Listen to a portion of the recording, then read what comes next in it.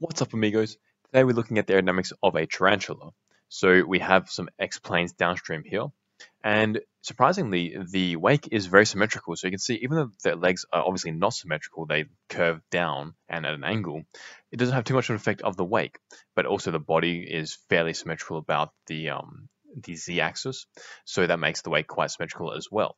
So that means that the lift is actually almost nothing. So this produces 0.0022 for the lift coefficient, which means that it's almost nothing. It's within the error, definitely. And this is a cool Y plane going halfway through the tarantula.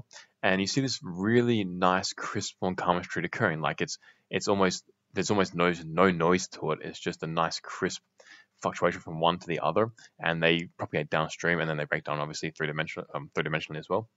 But that's because the body is fairly uneventful. Like it's just like an abdomen plus a little sac at the back, and that's a fairly streamlined, well, not a streamlined body, but a fairly similar geometry the entire way along these x-axis.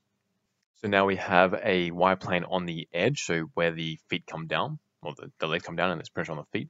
And the wake is still fairly large here, even though we are quite away from the spider, from the body of it. So the drag coefficient is about 0.29, which is pretty decent considering that this is fairly bluff.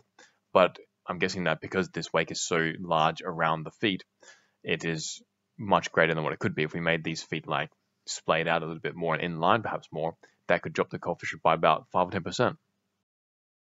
So this Z-plane goes through like the midsection of the spider, and the wake is really cool. Like, look how wide it is, but then it shrinks very soon, like only maybe 2 tarantula lengths downstream, and we already have pretty much no blue wake, so it gets sucked up quite quickly. So that means that this wake is not nearly as bad as what we might think if we looked zoomed up straight into the spider. That's why it's good to look at the entire wake to get a better appreciation of it.